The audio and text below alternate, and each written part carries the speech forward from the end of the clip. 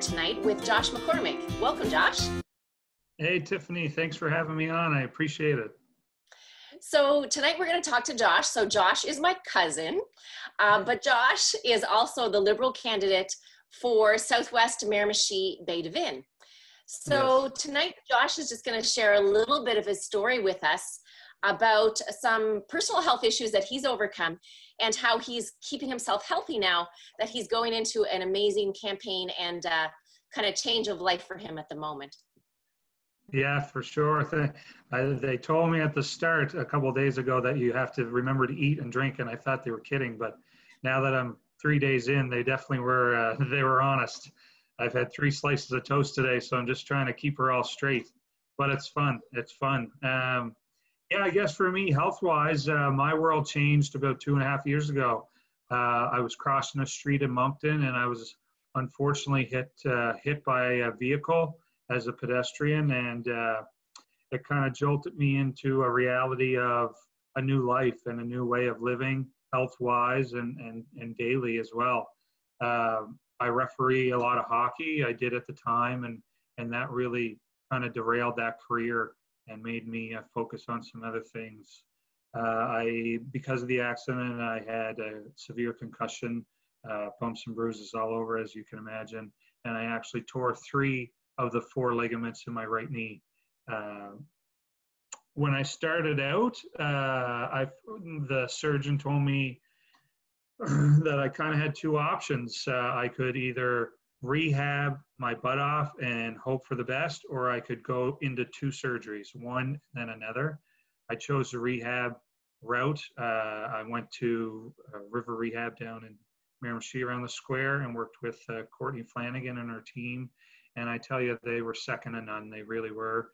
They push you and they teach you about rehabilitation and also the mental side of things. I didn't realize how mentally tough physical rehab was, and just getting back on your feet and things like that. I ended up spending 1.5 years in rehab.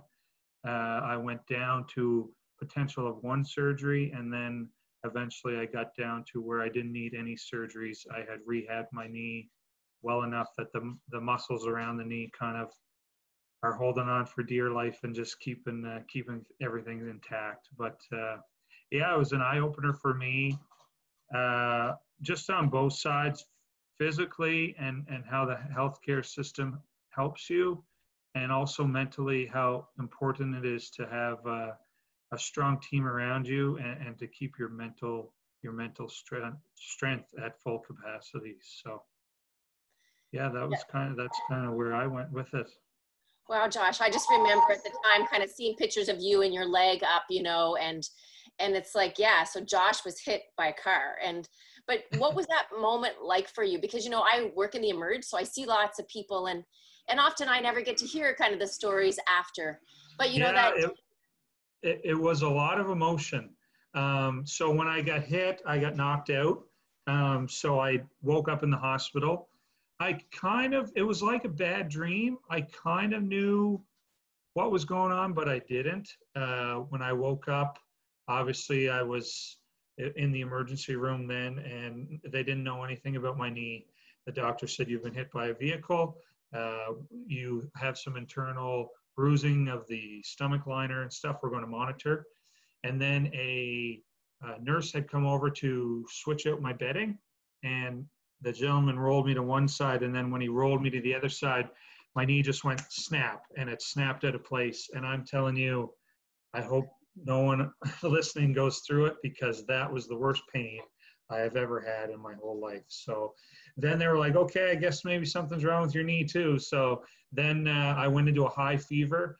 I remember them putting something in my IV because I thought I was going to throw up and whatnot. And next thing, I woke up on the 5th floor of the Moncton Hospital, and they walked me through the kind of diagnosis of my knee and what the orthopedic surgeon thought at the time. And yeah, it's when you wake up and you don't really know what's going on, and you've kind of went through a scenario where some people don't make it out alive out of those scenarios, that plays with your mind. And I was very emotional And one minute I would cry, one minute I would laugh, one minute I'd be happy, sad, mad. It was really a mixed bag of emotions would be my initial impact of sitting in the ER and things like that. So. But such a change for you too, Josh, for someone that was so active, very active in hockey and refereeing and physical activities. And to take that change, for your body to go from being busy to being stuck in a bed. Like, how did you overcome that? Like, what got you through things day by day? Just kind of, how did you know that there would be a brighter day, that you would walk again and have your abilities back? Honestly, I think it was the people around me and the support. That's the good side of social media is, you can put some things out like that, and the immense support that you get back is just amazing. And it feels like people are with you along your journey and cheering you on and pushing you to do bigger and better things and to help yourself. And I think that's kind of was a number one factor. And obviously along with that is my family. I mean, I couldn't have done any of it without my mother and my father and, my aunts and uncles and cousins. And either it's pushing me in a wheelchair or bending my leg, in the rehab process or driving me to physio or to doctor's appointments. It would have been impossible to do it without a good base of friends and family. And I'll be thankful for them, for a long time for that. I remember being in the hospital and I had, aunts and uncles. We have a big family, as you know, and sometimes you lose connections quite easily just in the realm of life. But the second I got hurt, I think the word went out and I just had aunts and uncles driving 2 to 3 hours to come down and see me. And there's just some things that you just never forget. It's actually making me a little teary-eyed right now just thinking about it. But when you put love in your heart and you open it up to the world, it's a good thing. It's a good thing. And that's just so important to have family. And we're so lucky in that way to live in the town that we do, and for us, to have cousins and people all over. I think that's one of the greatest things living in the Maritimes is about. And because, you've traveled and I've traveled and we worked abroad but to know that family's around you, and when we look Yes. at, when we look at health and longevity and people living happy lives, it's when you can have those family connections. And sounds like that's a pretty important thing.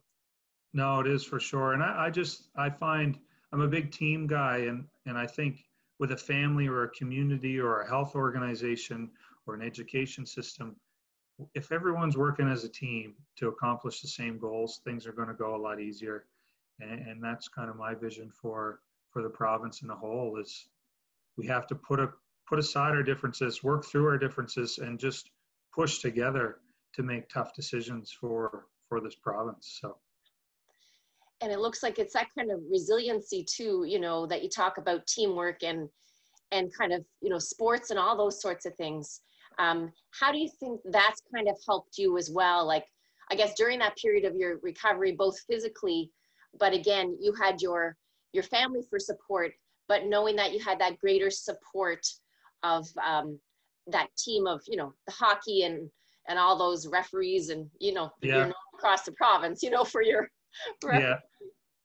Well, I think it's I'm not going to let you down so you don't let me down motto, like they're going to cheer me on and push me to be the best I can be. So I'm not going to let them down. I'm going to work my butt every day so I can get back and see those guys or see those people that are around the game or what have you. It's like I said, I've grown up in sports my whole life, and that to me, that's what a team is. It's overcoming those hurdles together and pushing each other for bigger and better things. And I think along the recovery process, if you had to do it totally by yourself, it's a tough.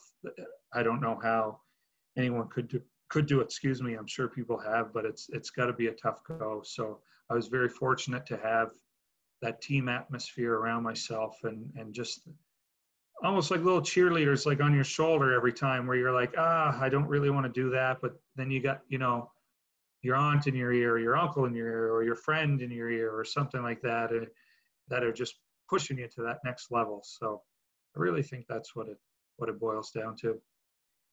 It's when you can have people that are lifting you up, you know, like I see people too when they're coming in and they're sick, and they can have those that just encourage them, you know, that they know they want to do a little bit better. And I do think of that too, you know, just in terms of politics sometimes, Yeah. you know, that how do we kind of build each other up instead of tearing each other down, you know, Yeah.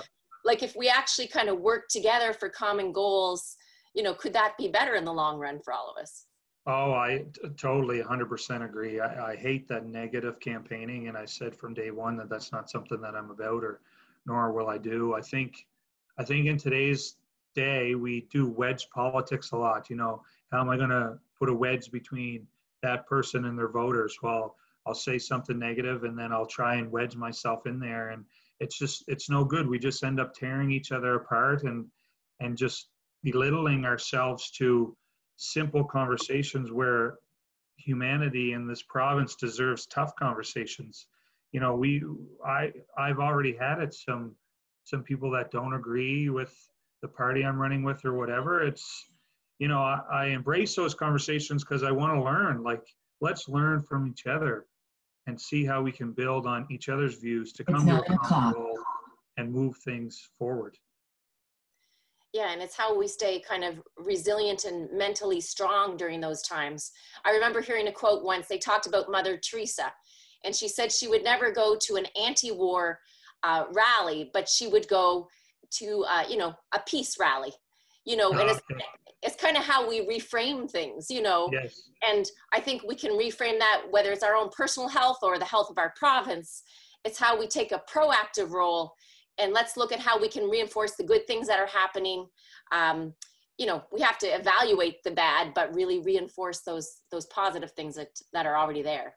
No, for sure. Yeah, that's a great quote, and it's a great way to look at it. It's you know, I have a little catchphrase that they taught me at physio, and it's positivity wins the day, and it's so true. Is you can look through the lens and see as much negative as you want, but if you can switch it around and just see a little bit of positivity, it really gets you going for the day, and it builds on itself. I mean, positivity is, it's like a snowball. You keep it moving, and eventually it's moving itself. So that's what I think is we just need a little bit more positivity and a little bit more openness to tough conversations. My dog is my dog is driving me nuts. She wants me to pet her. That's why the camera's shaking there. She's very needy this time of night. Well, again, that's another, you know, strong reinforcer for health, right? You know, I'm always looking for these things. You know, when they looked at, I was just talking about the blue zones a couple of weeks ago. And when you look at kind of longevity and people that are living to be over 100, they had companions, and many of them had physical companions, but sometimes it was an animal companion as well. Yeah. Yeah, no, exactly. Whatever works, right? I mean, she's helped me a lot this past couple days. When you come home and you see her there, and she's always so excited to see you, you're like, oh, just kind of the stress of the day can just easily slide off the shoulders when you have someone there just ready to play and have fun, and a big smile on their face and a big wet nose. Yeah. So over the next upcoming while, you know, Josh, because again, you've been through probably one of the worst incidents of your life in terms of your health.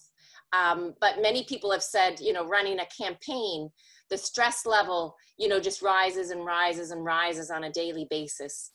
So what are some of the things that you do now to try to just keep yourself, you know, level-headed and staying in the game, if we can use your hockey terminology? Yeah, for sure. That's a good one.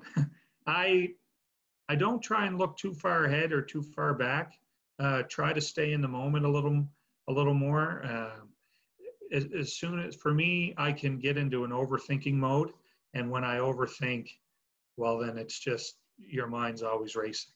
And I really just try to run my campaign with my team, and I don't try to look at competition or anything like that. It's straight ahead. Let's keep moving straight ahead, and it's you know, put my message out there, and my team's message, and just what we believe in, and hope that you know, enough people like it so that I can keep talking about it is essentially the goal. It's really, I'm trying to build, you know, I'm not trying to build a 12-point plan for this and a 5-point plan for that, and it's drown people in statistics and whatnot. I'm trying to build a culture and a journey that let's work our butt off for each other, and let's work our butt off for the communities that we live in so we can all prosper as a province.